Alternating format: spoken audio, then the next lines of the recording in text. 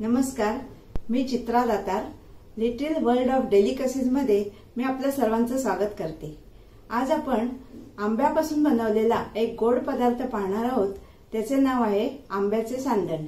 यामध्ये आपण हापूस किंवा पायरी आंब्याचा रस वापरू शकतो.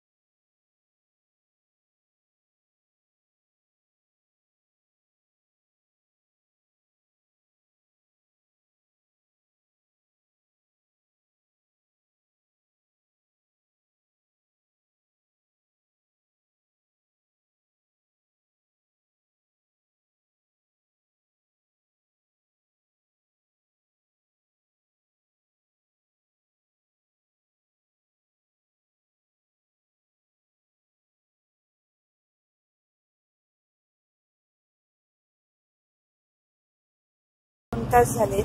त्याच्यामध्ये आपण थोडेसे पाणी घालूया. आता